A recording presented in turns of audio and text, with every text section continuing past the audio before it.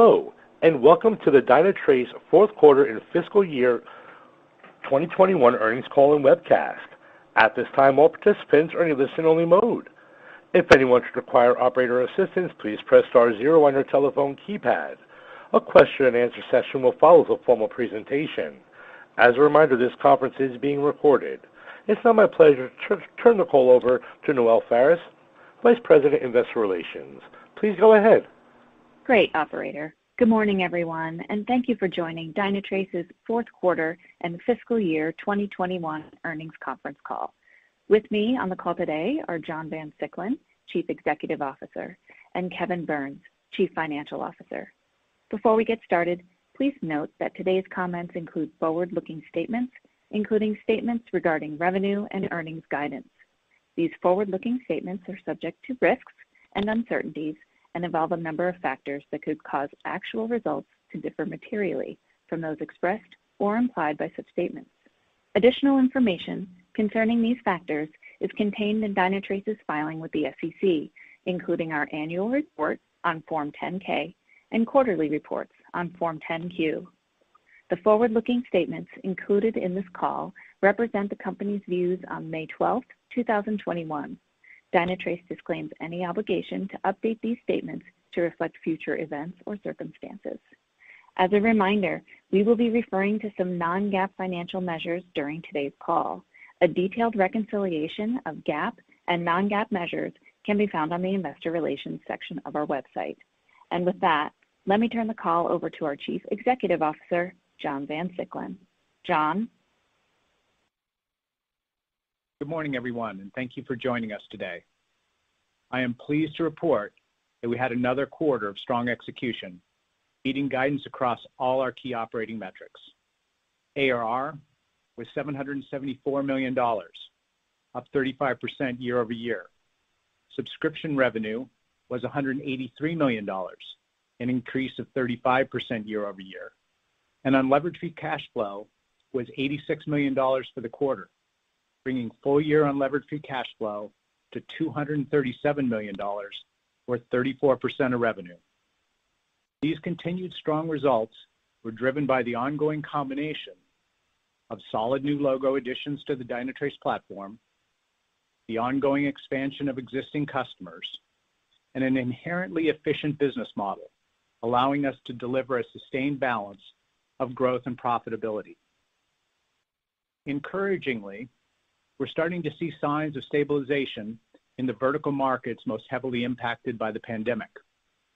These previously challenged verticals are once again investing in their digital transformation journeys. Our ability to successfully navigate through this past year is a testament to the resilience of our value proposition, our commitment to customer success, and our incredible team. I want to take a moment to thank them, our 2,800 employees worldwide, for their focus, diligence, and teamwork throughout this past fiscal year. Their talent, attitude, and customer-first mindset are key to what makes Dynatrace such a unique and strong company. With the strength of our Q4 and year-end results as a baseline, and solid outlook and fundamentals to build on as we go forward, we will be setting guidance for fiscal 2022, which Kevin will provide more detail on shortly. This morning, I'd like to discuss 4 topics that I believe provide a proper backdrop for continued success in fiscal 22 and beyond. First, a brief reflection on our past 2 years as a public company and the track record we built. Second, the powerful combination of new logos and consistent expansion across our customer base, our building blocks for sustained growth at scale. Third, our progress in go-to-market and commercial expansion initiatives underpinning these building blocks for growth. And fourth, the acceleration of our continuous innovation for sustained competitive differentiation and value in this evolving market. Let me start with a brief look back over these past 2 years as a public company. 2 years ago, we said we'd transition our customer base smoothly and efficiently from what we called classic product to the new Dynatrace platform. Today, 99% of ARR is on the new platform. We said we'd transition to a predictable, high-growth subscription business. Today, 93% of our revenue is subscription, with strong growth in the mid-30% range year over year. We said our platform was highly differentiated, a powerful combination of best-in-class observability infused with AIOps automation capabilities, ideally suited to dynamic modern cloud use cases. The addition of nearly 1,200 new logos to the franchise over the past 2 years is proof that these capabilities and our unique value proposition are resonating with customers. And we said we would sustain a durable balance of growth and profitability. And in fact, we've done that. A rule of 60 for the last 3 years, including the last 2 as a public company, when combining ARR growth and unlevered free cash flow margin. It's been a solid start. We believe we delivered on our promises and built a predictable track record of success. A $774 million ARR business today, with line of sight to a billion-dollar business in the not-too-distant future. With a solid foundation in place, this leads me to the second topic, our building blocks for sustainable success. The powerful compounding effect of new logos and net expansion across our customer base. During fiscal 2021, we increased our Dynatrace customer base by over 20% and ARR per customer by over 15%. The compounding effect of these two resulted in total ARR growth of 35% year over year. It's this consistent addition of new logos, while at the same time increasing ARR per customer, that we believe provides Dynatrace the opportunity to maintain 30+% growth over the long term. Specifically in Q4, we added 173 new logos to the franchise, up 19% year over year. New logo lands included Amica Insurance, Japan Airlines, Frontier Communications, and Harrods Limited. We continue to see cloud-first digital transformations accelerate globally and across all industries and governments, as software and applications become critical to how services are provided and revenue is driven. As we've said, underpinning digital transformation are dynamic multi-clouds. These environments can seem simple at first, but when cloud-native workloads hit the cloud platform, as dynamic container orchestration kicks in at scale, and as DevOps teams accelerate the frequency of change, complexity ensues. And at some point, this complexity becomes overwhelming, and intelligent automation becomes essential. It's this complexity wall, as some of our customers refer to it, that enables Dynatrace to enter any modern cloud environment and add significant value. Ease of scaling, faster innovation, lower risk, and consistent success as cloud reach and impact increases at scale.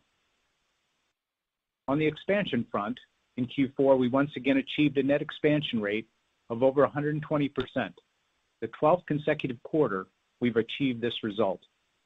Customers such as JPMorgan Chase, Fiserv, the European Commission, Cigna, and DHL expanded their Dynatrace footprints to simplify and accelerate their digital transformations. We continue to believe most of our customers are still in the 15 to 20% range of instrumented applications, with 3 to 4 times more applications targeted for full stack observability. This alone provides us plenty of opportunity to continue expanding in Tier 1 and 2 applications, our bread and butter. And add to this the significant cross-sell opportunity across what are now 5 additional modules beyond full stack APM, with the recent addition of cloud automation and cloud app security. And you can see why we believe we can achieve an average ARR per customer of greater than $1 million over time. In fact, customers who are using 3+ modules today have an average ARR of nearly $500,000, almost 2 times our customer average of $260,000. This brings me to the third topic for this morning, commercial expansion. Given the powerful market trends, our high-value differentiation, and an expanding platform with multiple monetizable modules, commercial expansion continues to be a huge focus for us. I'm very pleased to see our progress back to healthy sales and marketing spend levels, again in the mid-30s as a % of revenue. As we've discussed, we are investing in a combination of direct sales team expansion, cloud partner ecosystem expansion, and marketing-driven opportunity generation.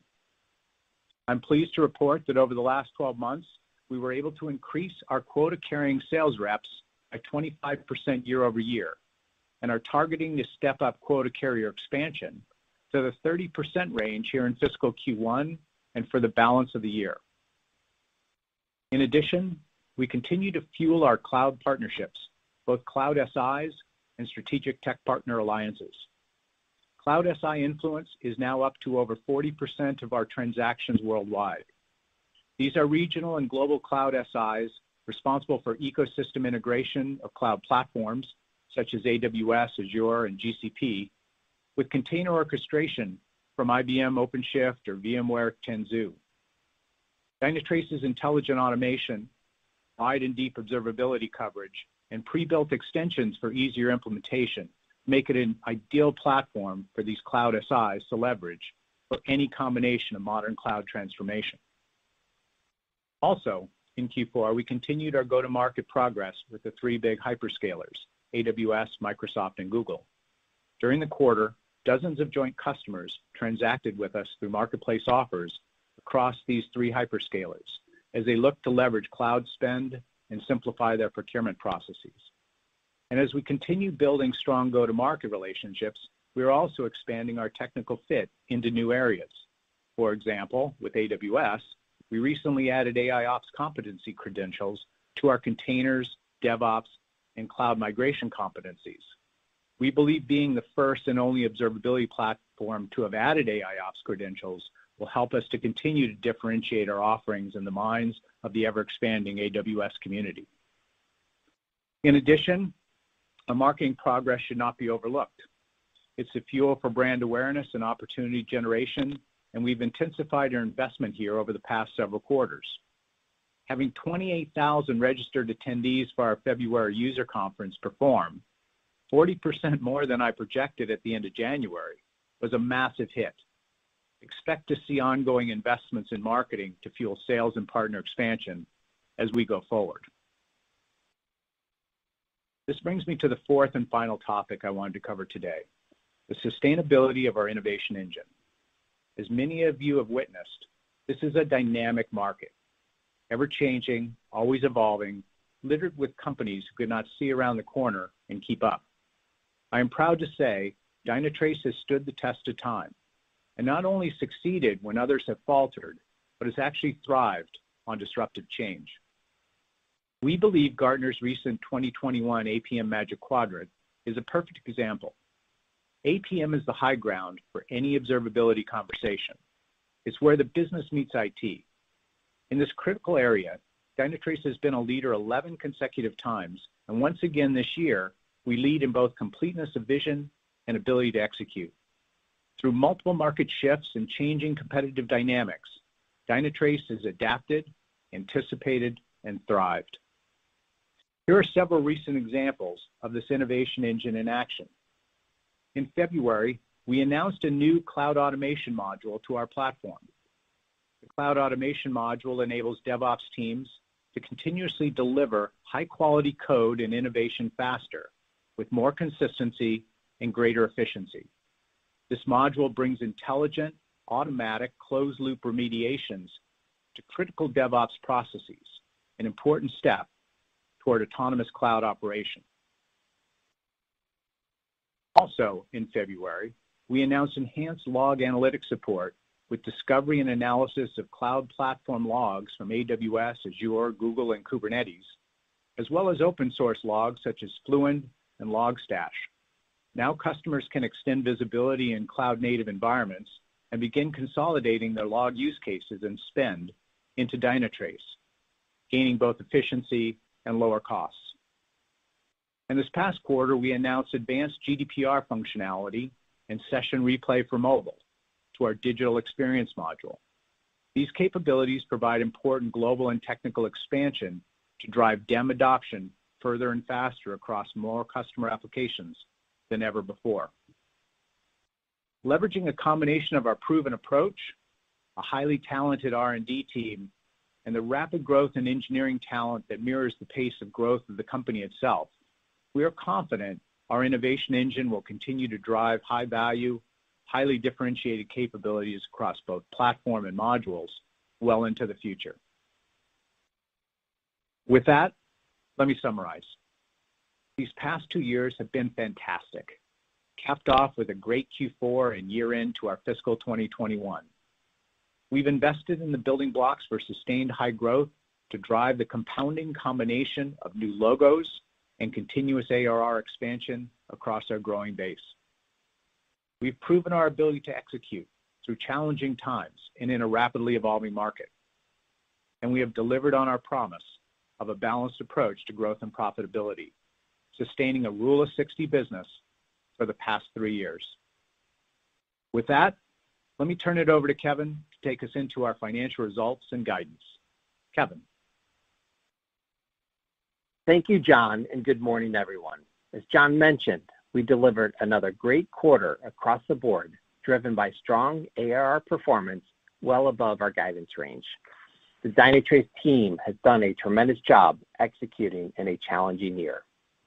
As you know, we believe ARR is a key performance metric of the overall strength and health of the business. ARR was up $201 million over last year, ending the fiscal year at $774 million. This represents 35% year-over-year growth, or 32% in constant currency.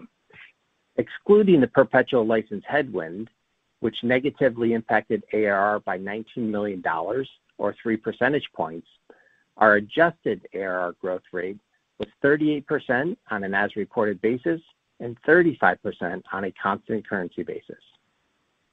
As we have communicated, the building blocks for ARR growth continue to be the combination of new logos and our net expansion rate.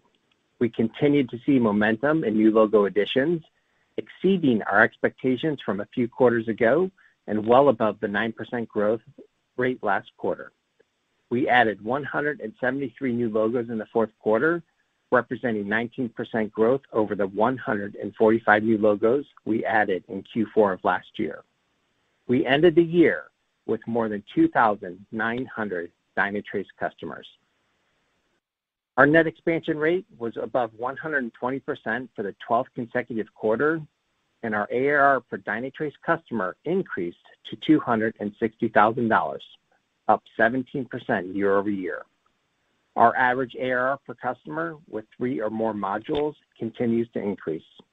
This cohort represented 35% of our customers in the fourth quarter, up from 27% last year.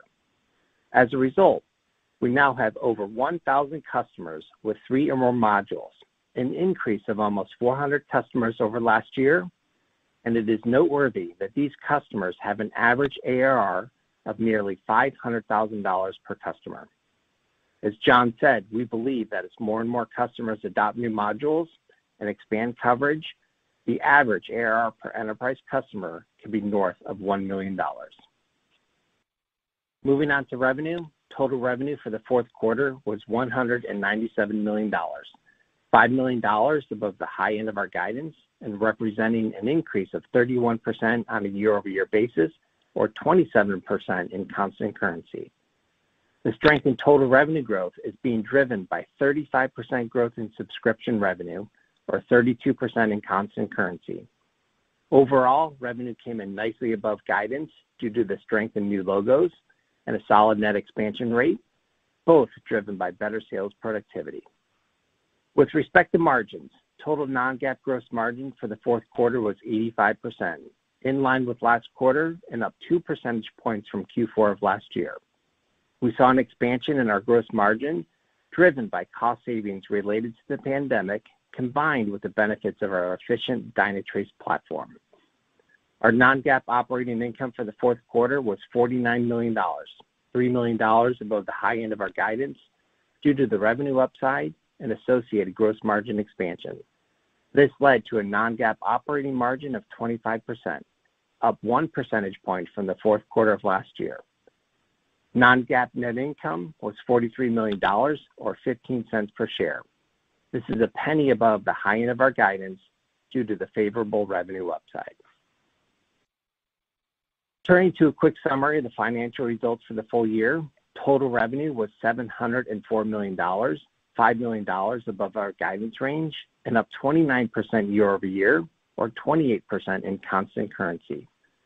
Total revenue growth is being driven by the underlying growth in subscription revenue, which was $655 million, $3 million above the high end of our guidance, representing an increase of 34% year over year and 33% in constant currency. Non-GAAP operating income for the year was $207 million, above the high end of our guidance, resulting in a non-GAAP operating margin of 29%, up from 24% in fiscal 20.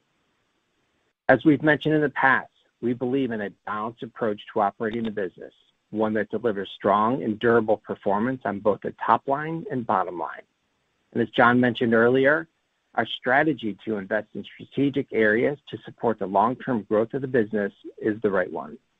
While we ended fiscal 21 with 500 basis points of non-GAAP operating margin leverage compared to fiscal 20, a large portion of this leverage was driven by COVID-related savings that we worked prudently throughout the course of fiscal 21 to reinvest back into the business to further support growth. Turning to the balance sheet, as of March 31st, we had $325 million of cash, an increase of $112 million over last year. Our long-term debt was $392 million at the end of Q4. Our gross debt was down $120 million over last year and down $60 million sequentially due to a principal repayment that we made earlier in the fourth quarter. In addition, we made another repayment of $30 million during the month of April, further reducing our debt balance to about $362 million. We are extremely pleased with our ability to generate cash while at the same time significantly increasing our investment levels in the business. As we have shared in the past, we committed to reducing our outstanding debt and improving our leverage ratio, and I am pleased to report that we have delivered. Our unlevered free cash flow for Q4 was solid at $86 million. For the full year, our unlevered free cash flow was $237 million, or 34% of revenue. This margin level is above our previous unlevered free cash flow margin guidance of 32% of revenue due to the combination of strength of ARR, stronger collections, and some other working capital improvements. The last financial measure that I would like to mention is our remaining performance obligation, which at the end of the quarter was approximately $1.2 billion, an increase of 38% over Q4 of last year. The current portion of RPO, which we expect to recognize as revenue over the next 4 quarters, was $684 million, also an increase of 38% year over year. As I have mentioned in the past, we believe ARR is the best metric to remove billings and contracting noise, but we do provide RPO as we believe over time it will become a more meaningful metric. Now let me turn to guidance. Again, our key financial metric to understanding the business momentum is ARR, and the building blocks to ARR growth are new logos and our net expansion rate. We believe the investments we are making in commercial expansion and product innovation will enable us to sustain 15 to 20% new logo growth and maintain 120% net expansion rate for fiscal 22. From a guidance standpoint, ARR is expected to be between $975 and $990 million, up 26 to 28% year over year, or 25 to 27% in constant currency. Our ARR guidance assumes 3 to 4 percentage points of headwind to ARR growth in fiscal 22 due to the headwind associated with the perpetual license wind down. We expect it will be at the higher end of that range for the first 3 quarters and then drop to 3% in Q4. At the end of the year, we believe perpetual license will be down to 1 to 1.5% of total ARR. which will essentially end the perpetual license transition and associated ARR headwind.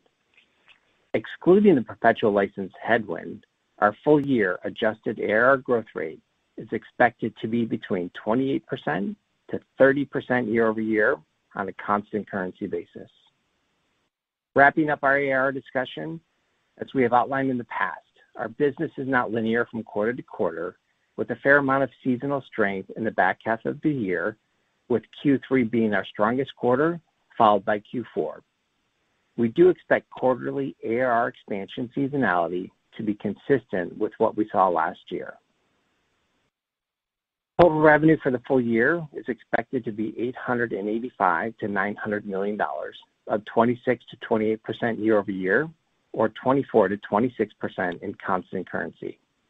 Underlying that, subscription revenue is expected to be between $834 and $848 million, up 27% to 29% year over year, or 25 to 27% in constant currency.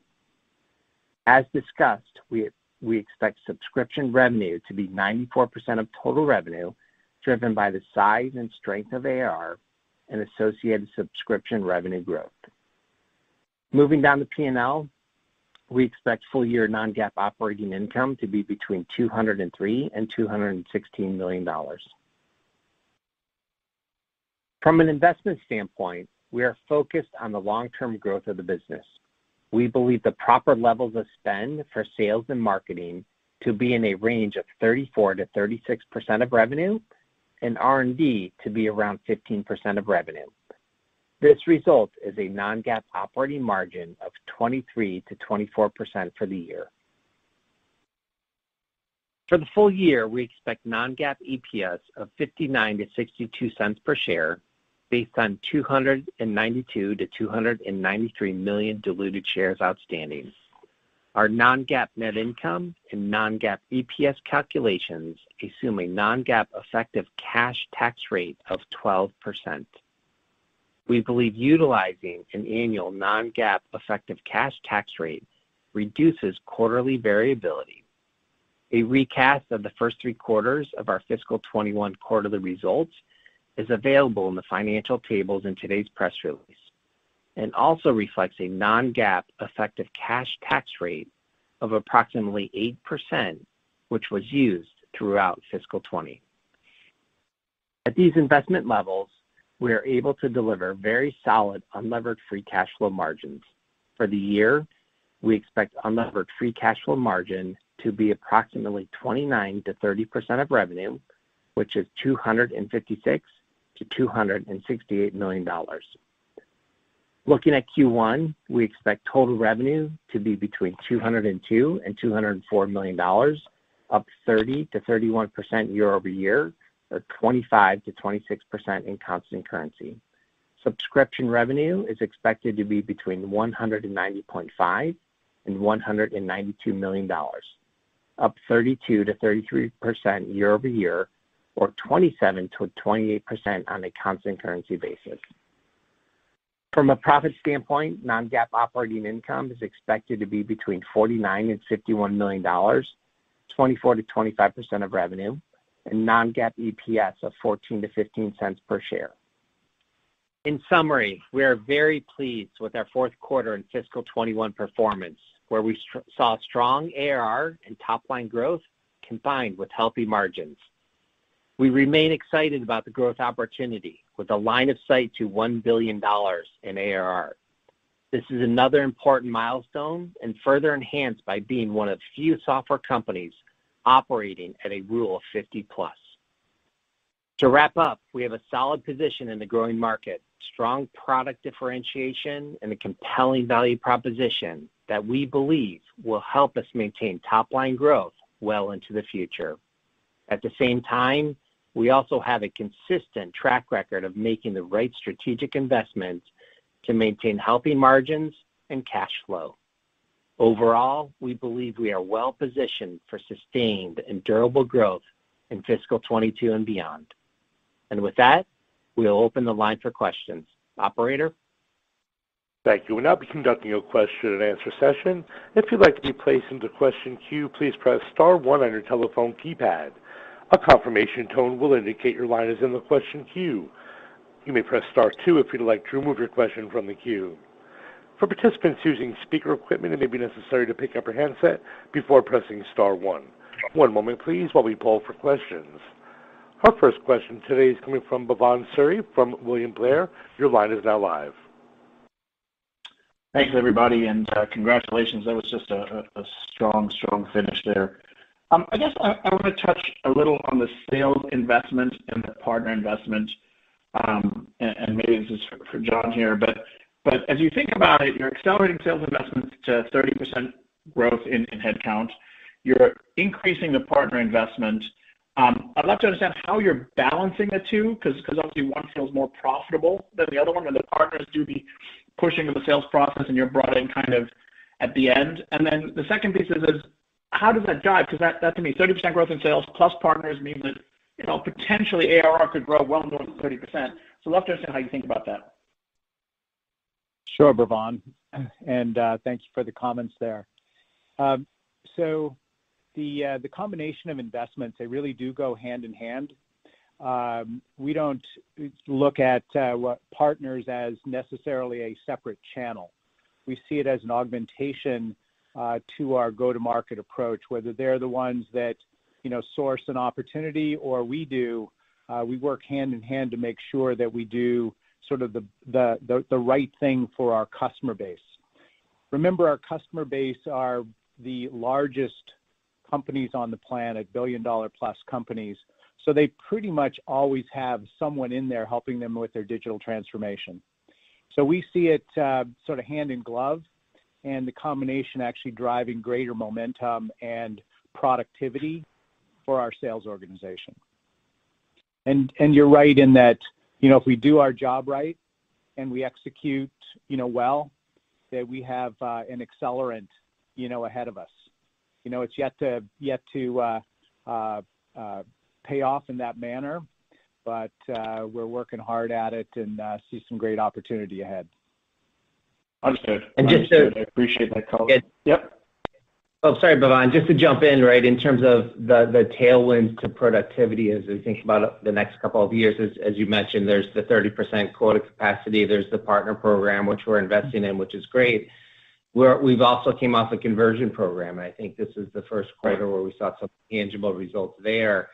And also, something we've talked about historically as well is the maturing of the sales organization.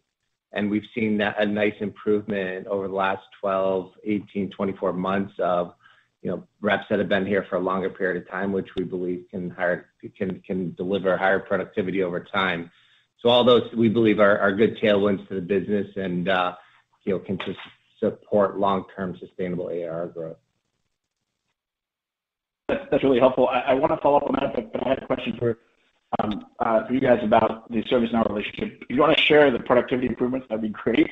But I do want to focus on ServiceNow. ServiceNow, where you've had a great partnership, and obviously you do a ton of work for Bill McDermott's other company, when he was previously, where you're instrumental in supporting that. They entered the observability space. So I'd just love to get your thoughts and sort of, does that change the relationship?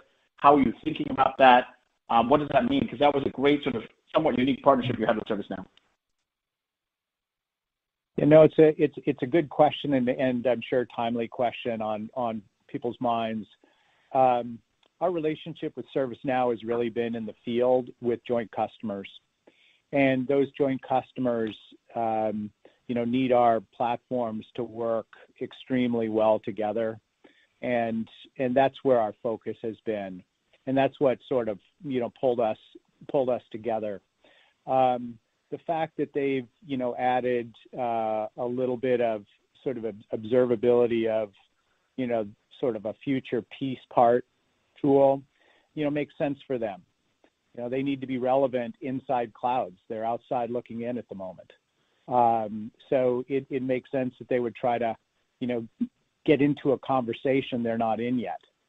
But as far as our relationship, our platform is much larger and much more strategic to customers than sort of a piece part add-on.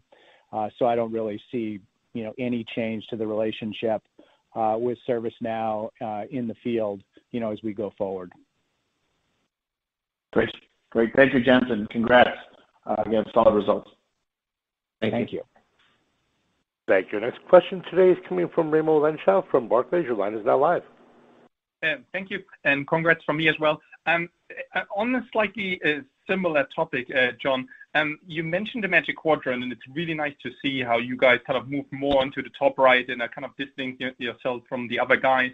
But you also saw like some of the newer entrants kind of coming up there. Can you just, for our benefit, just to help us understand a little bit, where they might be playing versus you are playing in that broader space to get a little bit of differentiation? To me, from our checks, it seems more you're kind of winning the enterprise and someone comes more on the low end, but like just to help me understand that a little bit better. Thank you. That's the right observation. We've been clear since sort of IPO and actually years before that we were going to focus ourselves on what are more challenging customers, bigger and more scalable problem set, which we excel at. So we focus on that global 15,000, and we consistently win in that world. There are other entrants that enter sort of in the departmental or SMB markets, some excelling in those markets, but that's really quite a different market space. In our world, the combination of observability with automation and AI assistance, it's a critical intersection.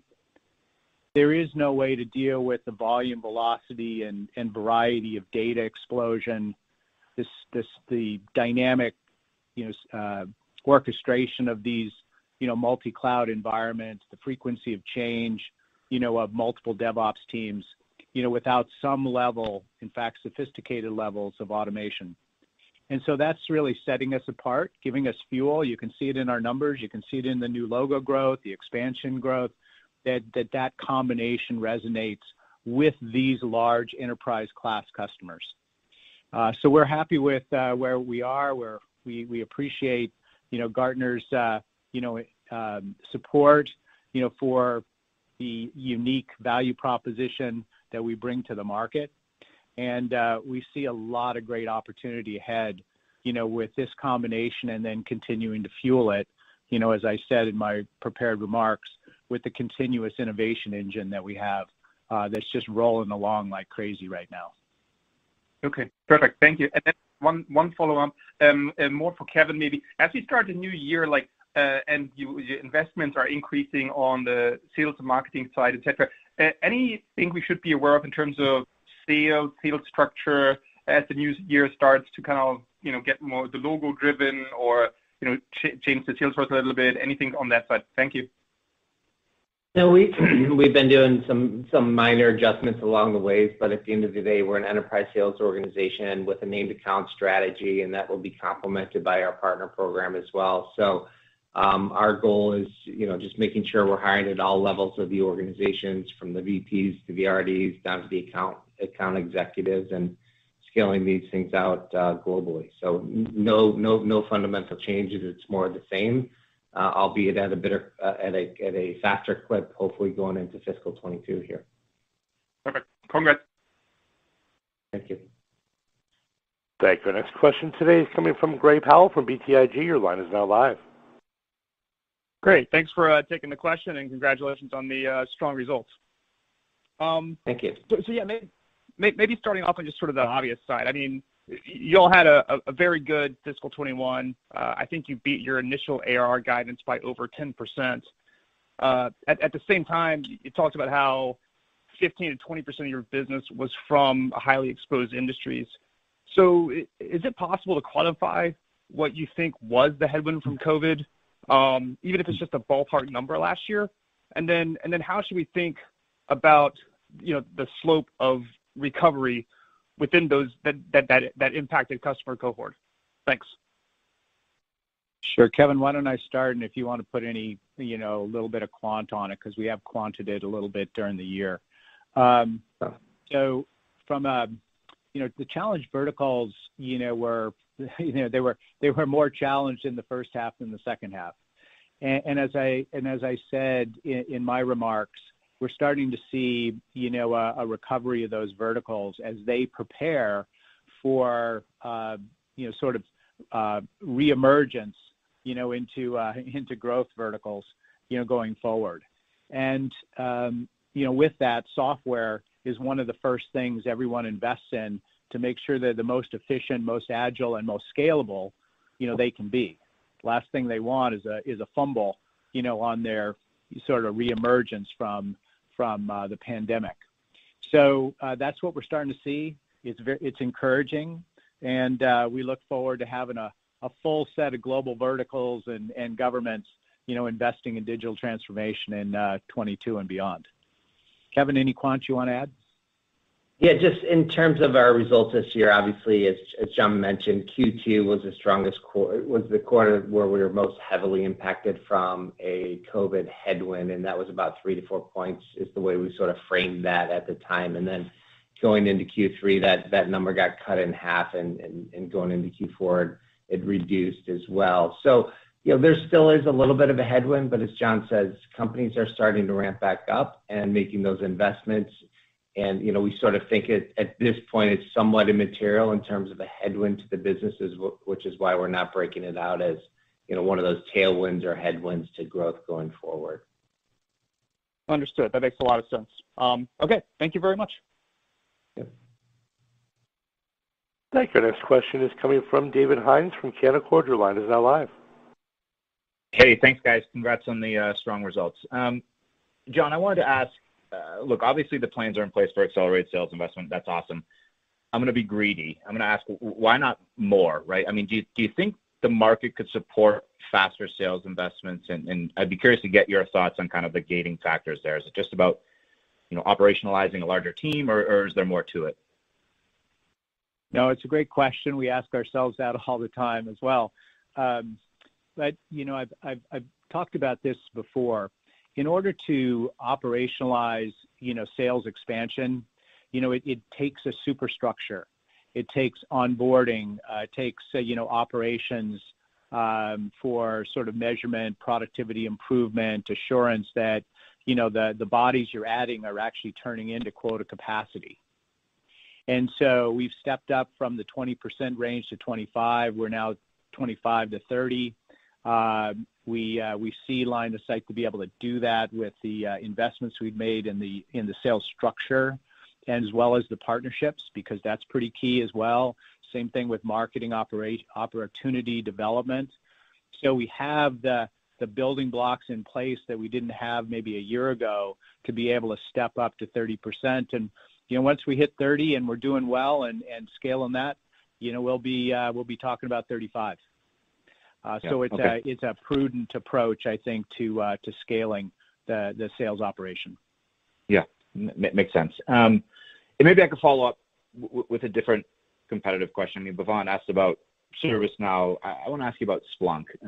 I know you've talked about having lots of joint customers in the past. I'm curious what you're hearing there as they expand into observability. I mean, look, obviously lots of work for them to do in terms of knitting the product together, but I'm curious how you see that playing out. I mean, do you think they'll try and be price disruptive? I know they're not a core competitor today, but would love any thoughts.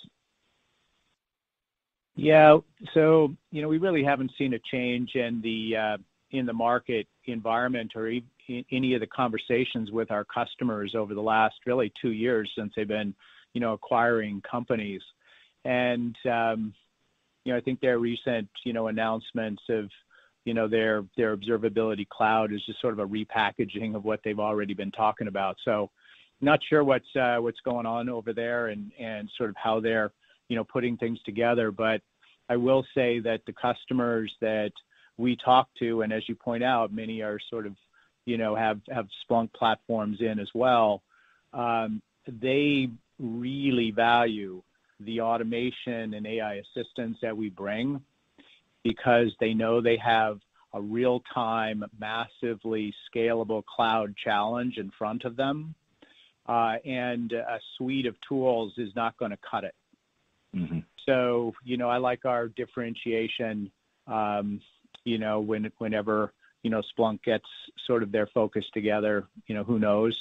But like I said, I think the market's moving more toward us and away from just a simple observability play, certainly at the enterprise level.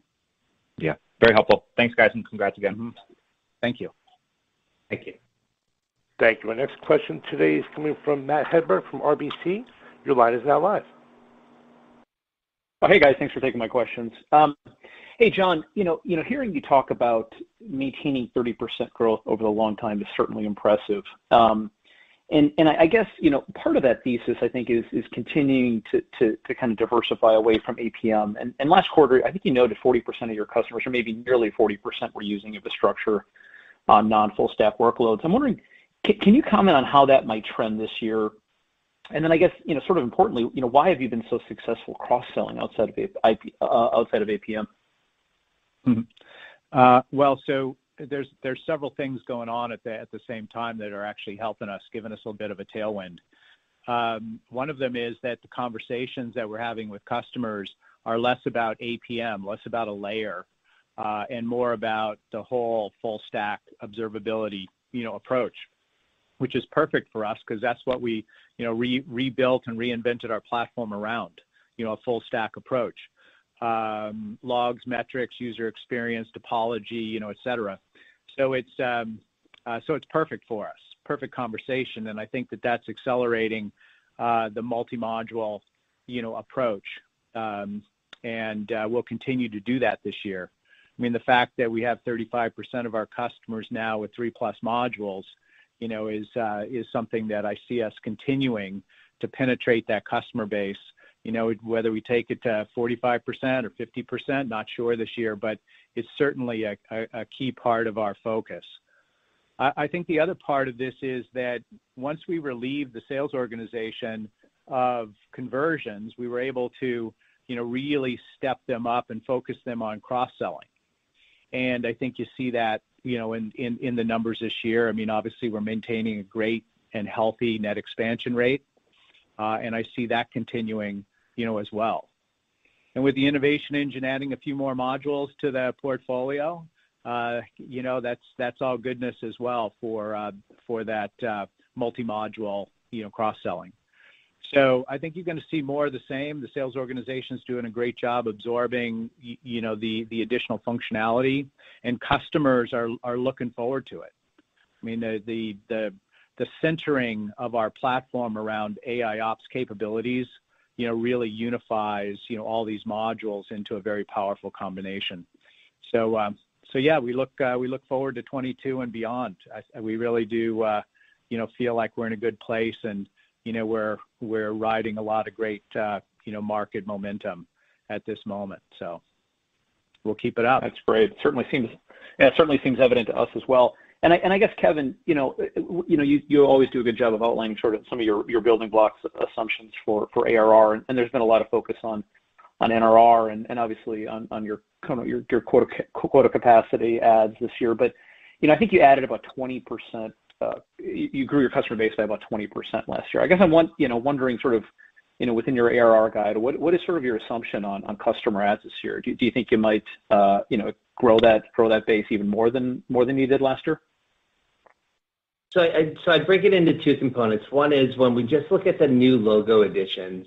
Last year we added about 584 new logos to the business, and what we talked about in the call is adding another 15 to 20%, and frankly we're hopeful internally that we can overachieve that. So that would be on the positive side to adding to the 2,900 customer base.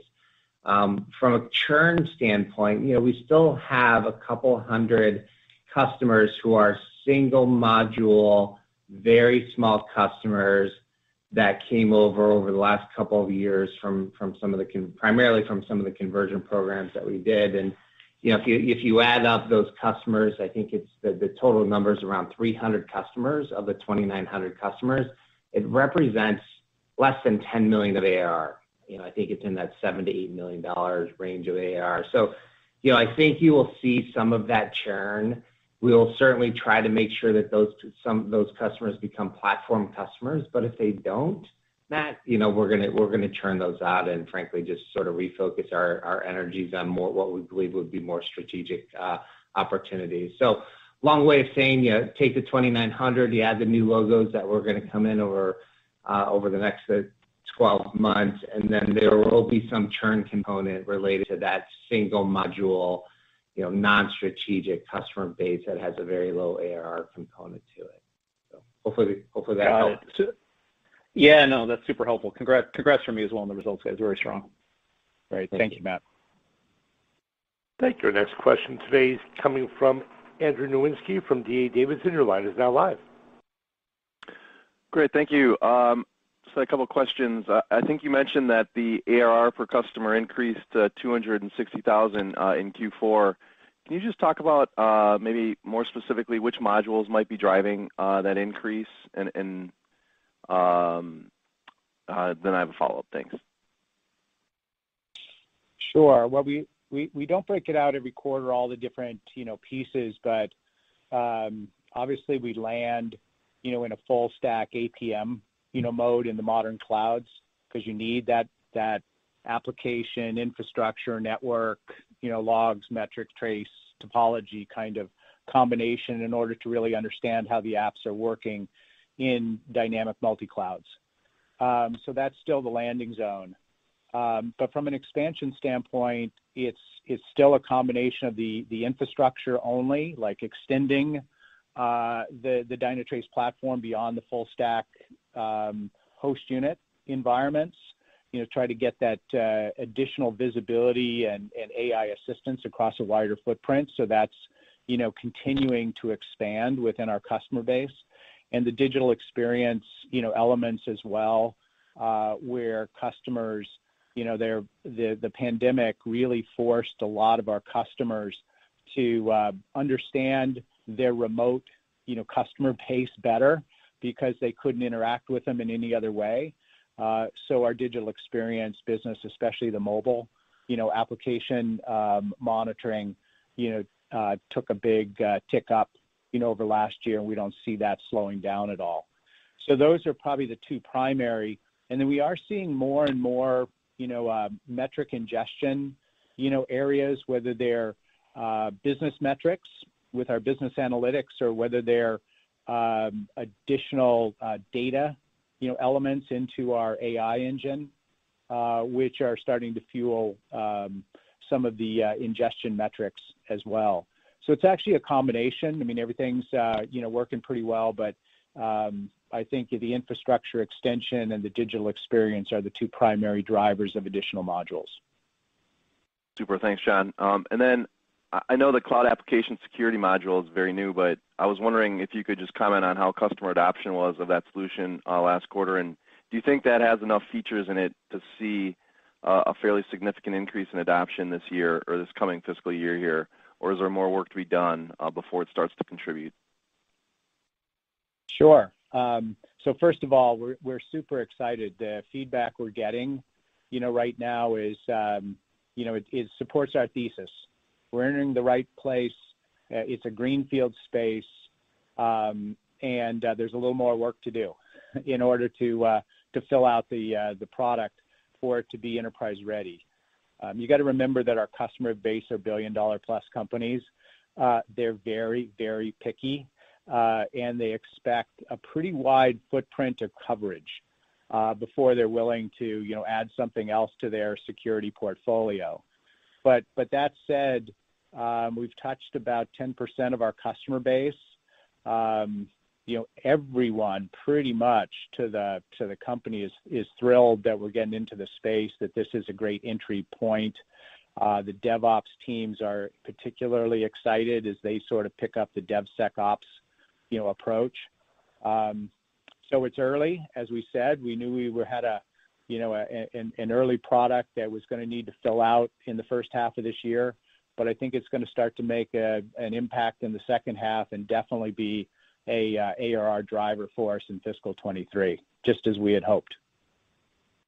Great. Keep up the good work. Thank you. Thank you. Our next question today is coming from Sterling Auty from JP Morgan. Your line is now live. Yeah, thanks. Hi, guys. So you talked about, a little bit of stability in the hardest hit industries, but I want to go the other way.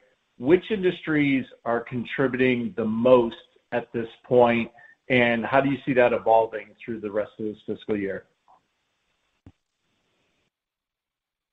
Well, I'd have to go down sort of a list here and there and sort of compare, Sterling, what which ones have actually ticked up as a percent. And I don't think we'd notice a big, tick up or tick down from some of the stronger verticals. But there is one that sort of sticks out for us, which I will mention, and that is the governments.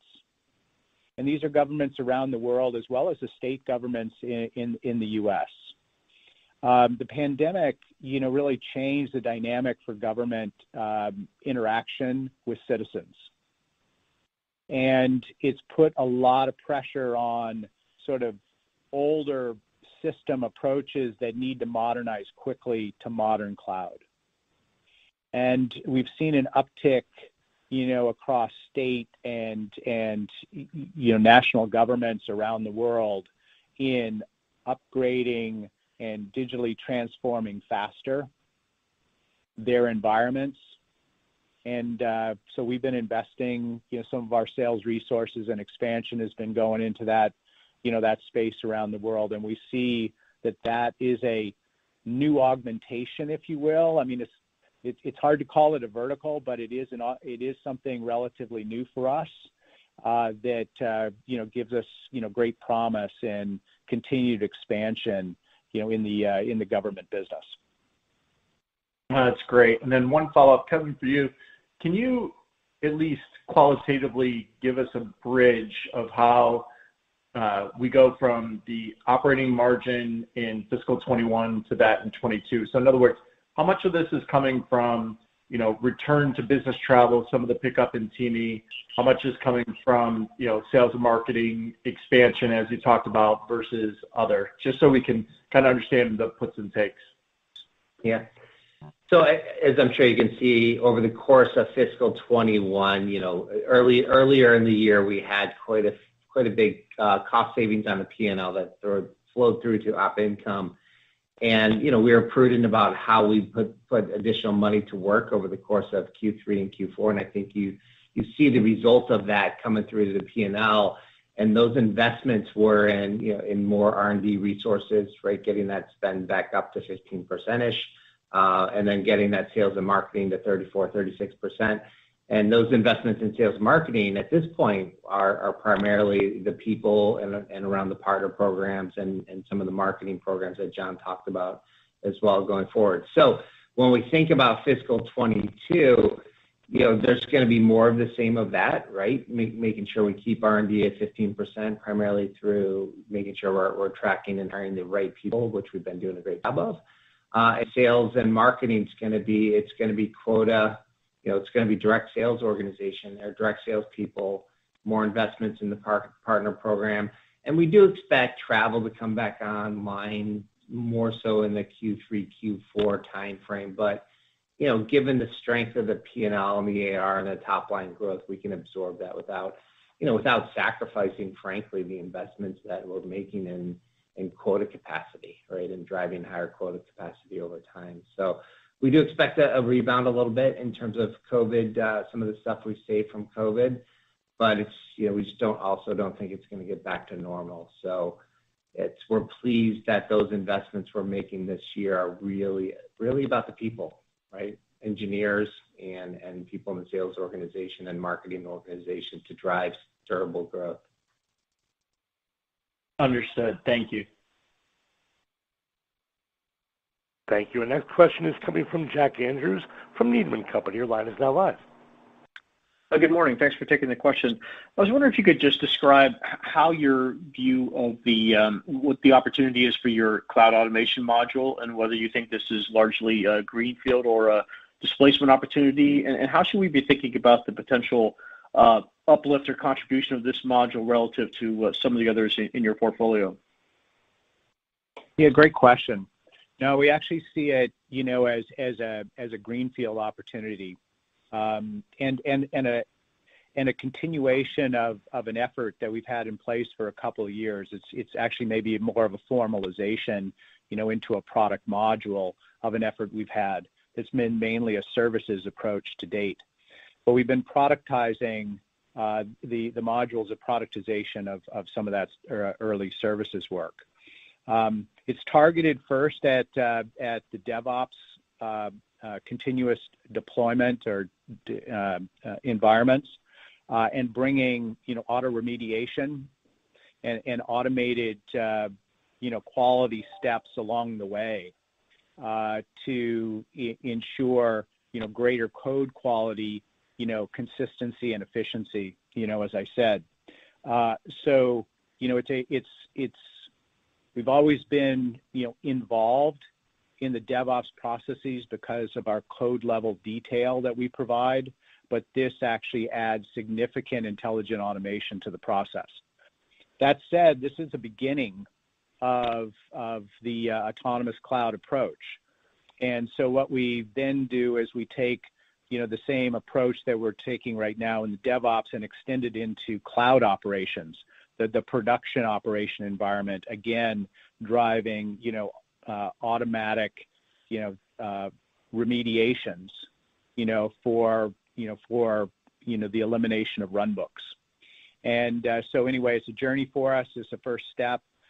We see the opportunity, say, if you want to quant it, think of it as a 20 cents, on the APM dollar, kind of addition. And as we go, this module become more and more valuable, similar to what we're doing with the security module. As we add capabilities and additional use cases, it'll become more valuable, as I said, within the portfolio and for our customers. So it's fairly early in its evolution, but we're getting some great resonance with customers who have been along the services journey with us and have been looking for this level of productization so they can really scale it out within their organizations. That's really helpful commentary. Thanks, and congratulations on the results. Thank you. Thank you. Our next question is coming from Eric Suppiger from JMP Securities. Your line is now live.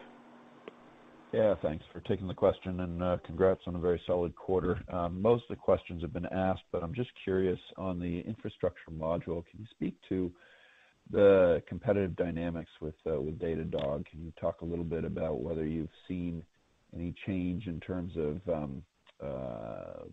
efforts that they're making to compete? And I presume that they are the incumbent in many of the accounts that you're talking to. Talk a little bit about how the displacements have gone with some of those accounts. Well, I don't have lots. We haven't seen a lot of change in our sort of competitive dynamic with Datadog. It's a massive market, and so our overlap is still quite light. But what we are seeing is that with our infrastructure module, we're competing more with a do-it-yourself approach. And what I mean by that is companies with many different products, different tools, trying to measure telemetry from all different angles, and just running into a massive challenge. It's sort of a tool fatigue, if you will, where it's every man and woman for themselves, and no consistent sort of source of truth across a wide footprint, which everyone's looking for in these modern clouds. And so when we extend, we consolidate tooling and provide a single source of automated truth for multiple different teams throughout the digital transformation and process.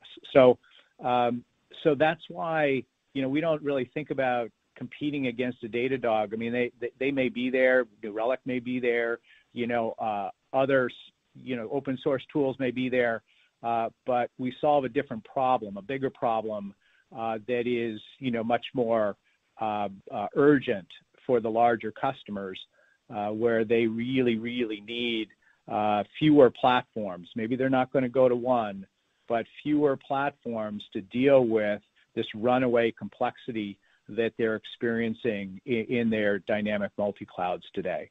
So that's really the dynamic, and that's what drives, and fuels our expansion. And that's really the dynamic we see in the market, and we're well positioned for it. Thank you. We've reached the end of our question and answer session. I'd like to turn the floor back over to management for any further or closing comments. Yeah, let me just say thank you again for everybody who joined us this morning. We're coming off a fantastic fiscal 21, great momentum into 22. Market is continuing to market trends are continuing to be in our favor. Our investments are paying off, as I think you've seen in the results, and hopefully going forward in the results. And I look forward to reporting in July and updating everybody on our first step in fiscal 22. Thank you very much. Thank you. That does conclude today's teleconference and webcast. You may disconnect your line at this time and have a wonderful day. We thank you for your participation.